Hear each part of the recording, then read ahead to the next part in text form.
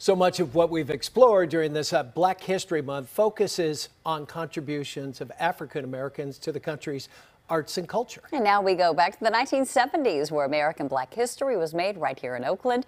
KTVU's Tom Vakar explains how the sound of Oakland is still reverberating with a soulful beat worldwide.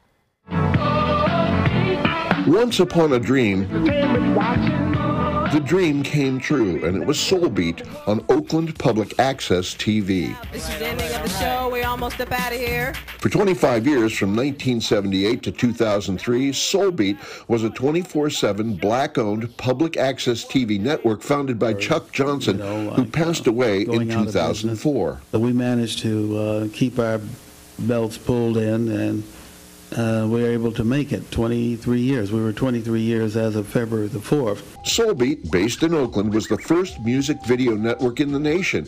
It was completely freeform, mostly live, local, accessible, and truly revolutionary because it gave Oakland's people not a tube to stare at, but a mirror. A non-stop affection between the community and Soul Beat. Chuck Johnson, no relation to the founder, went from intern to producer to host of his own hip-hop and talk shows. And me growing up in Oakland, I used to just love the opportunity to turn on the TV and see us on television, where at times in the early 80s, early 70s, you know, African Americans wasn't that much on television. iHeartRadio DJ Rynell Showbiz Williams went into music inspired by Soul Beat. I was determined to be in the media because of Soul Beat. We got a chance to see a lot of Black faces 24 hours a day. Many of those Black faces, first shown on TV or shown very early in their careers, who later became mega music stars, were often seen on Soul Beat, including Michael Jackson, Prince,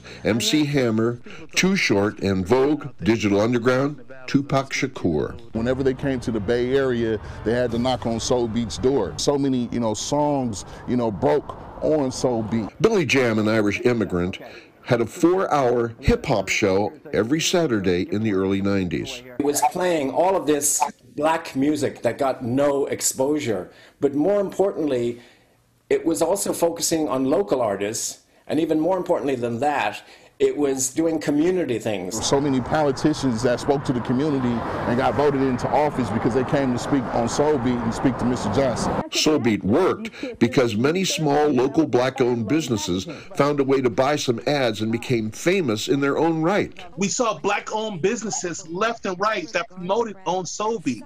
I thought that they were celebrities. It was, no doubt, the Oakland circle of life. It was truly Oaklanders watching Oaklanders. Most people that was on Soul Beat was from the community.